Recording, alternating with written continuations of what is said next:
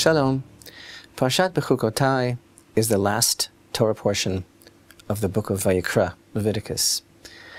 And in retrospect, when we look back at our shared experience the past few months, reading the Torah portion, studying them, book of Leviticus, we realize that this book really presents God's program for being in the world, for his relationship with man, for man activating the Shekhinah mode of God's presence in this world. That's what Sefer Vayikra is all about.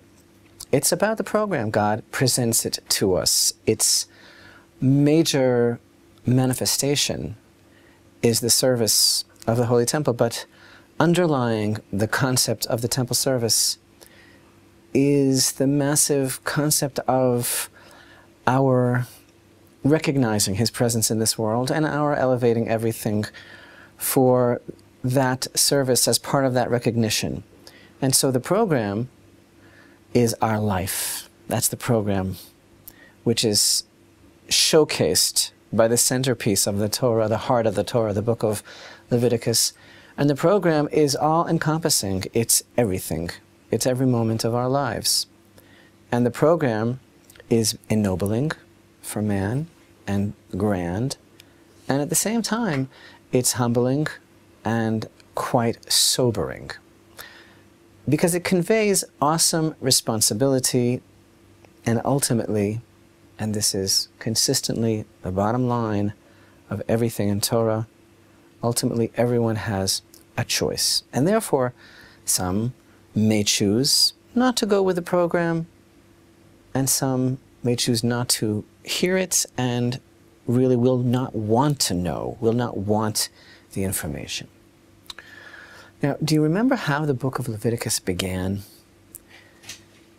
We emphasized that the book of Leviticus began with a still small voice, symbolized by that small letter Aleph, and the verse, first verse in Leviticus reads, "He called to Moses, and Hashem spoke to him from the tent of meeting, saying," and we pointed out how unusual the sentence structure is, how it's broken up, how the speaker in the beginning of the verse is not identified, how it's separated, and he called to Moses, and God spoke to him from the tent of meeting. And at that time, studying the first parasha in Vayikra, we emphasized how our sages point out that that voice went out from the tent of meeting straight to the ear of Moshe, and how evidently no one else could hear it, and how that really, as a metaphor for what Leviticus is all about, really conveys the idea that these things need deep contemplation and the ability to accept what it is that Hashem is saying. Because we're dealing here with things that challenge people's comfort zones, that shake up our vision of reality, that convey to us the, again, very sobering fact that Hashem is here, that things are not haphazard, that there is a program, and that we are part of that. And evidently, again, that small voice that went straight to Moshe's ear, not everyone could hear it, but we also know at the same time that little children could also hear it, because we have a tradition, our sages tell us, that little children begin their career of Torah study with Vayikra. And we understand that on one level that's because they have not yet accumulated all sorts of preconceived notions regarding one of the major subjects of Vayikra, which is the korbanot. They haven't yet learned that these things are hard to understand. They haven't yet learned that we should be raising our eyebrows about God's instructions to us with the offerings.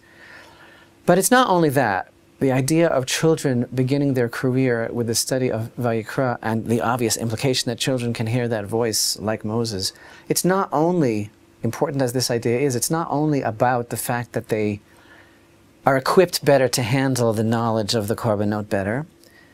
Because the core ideal, again, of Leviticus is not just about the temple experience and service, but what's behind it, which is following Hashem's word without excuses and without pretenses, just for the sake of Hashem's name and fulfilling His commandments.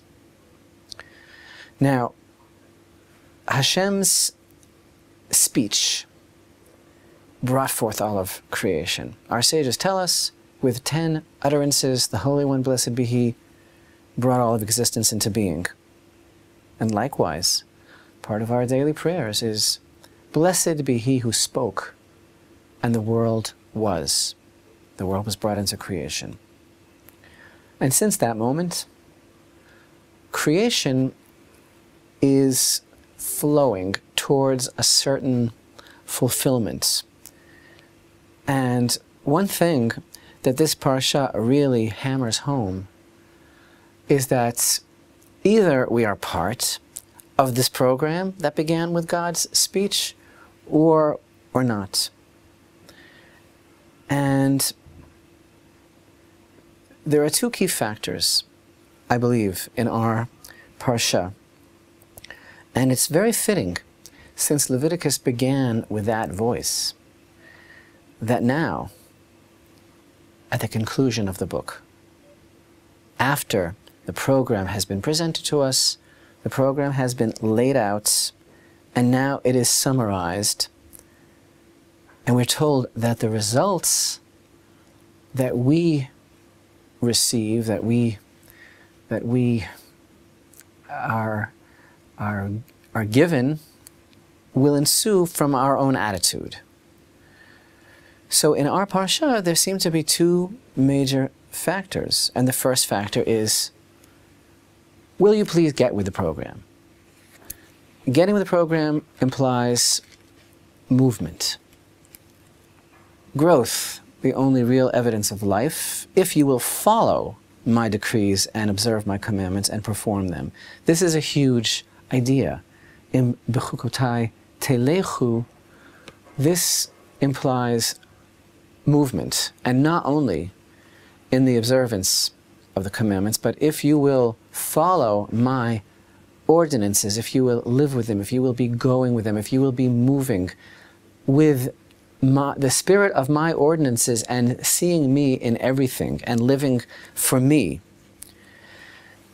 That's one major idea that is being conveyed. And the other is when the admonition begins. When the admonition begins, we are told, if you will not listen to me and will not perform all of these commandments. There are two separate things here. There is listening to me and performing the commandments. So the verse says, if you will not listen to me and will not perform my commandments. If we compare this to, for example, Deuteronomy 11:13, very important Torah portion about accepting the yoke of responsibility of the commandments. There we read in Deuteronomy 11:13, it's the second portion of the daily Shema, and it's called the portion that relates to accepting the yoke of the commandments. But there we read, and it shall come to pass that if you listen to my commandments that I command you this day, to love Hashem your God and to serve Him with all your heart and with all your soul, then I shall provide rain for your land, etc.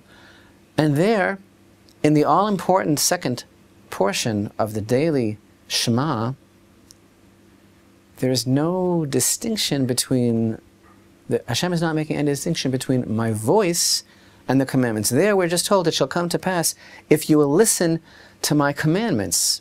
But here, in the portion of the admonition, we are told, but if you will not listen to me and will not perform my commandments. And how interesting that in the other Torah portion, referred to as admonitions, namely Deuteronomy 28, there too we read, and it shall come to pass that if you listen to the voice of Hashem your God to observe, to perform all of his commandments that I command you this day, then Hashem your God will make you supreme over all the nations of the earth. All these blessings will come upon you and overtake you if you listen to the voice of Hashem your God. So we see a distinction that the voice is not only about observing the commandments. The voice is indicative of our cognizance of the presence of Hashem in our lives. It is the desire to receive that presence and keep ourselves open to Him in our lives. And if we don't, then, like the possible outcome in this week's Torah portion, if we don't keep ourselves open to His presence in our lives, but rather we see everything as casual cause and effect, because we're not hearing the voice, then, God forbid, God reciprocates with a type of casualness as well, as is outlined so well in this Torah portion. And one has to distinguish between hearing that voice, which is really the voice of Hashem, the voice of eternal truth, the voice that shows His hand upon us, on all reality, and one's own voice. There's a difference between that voice and one's own voice, which can be misconstrued as that voice. And the classic example of that is in Sefer Vayikra. Nadav and Avihu sought very much to honor Hashem. They sought to serve Him. And they certainly must have heard some sort of calling. But the voice that they heard was their own, was of their own making. So on these words, in our Torah portion, on the words, and if you will not listen to me, and will not perform all of these commandments, on these words our sages tell us that there is a voice, a bat kol, a heavenly voice that goes out every day, that is announced, a declaration is made every day from Mount Sinai. Woe to the degradation of the Torah, that God bemoans the fact, as it were, that He gave the Torah and that it is not receiving its proper attention.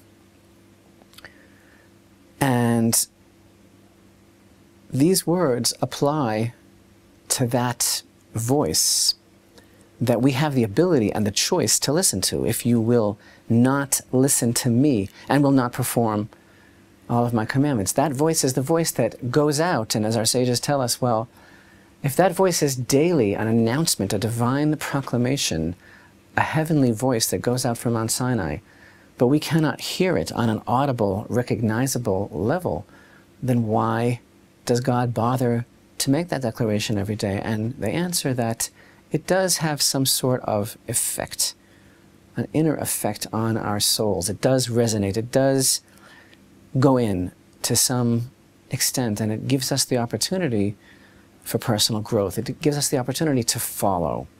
It gives us the opportunity to move with the program, and it can beget within us the desire to move closer to Hashem. And that voice resonates within each one of us every day, calling us back to Hashem, which is the goal of the program, the goal of the book of Leviticus. And the choice this Torah portion of Bechukotai really emphasizes is ours, to hear the voice, or, God forbid, not to hear the voice.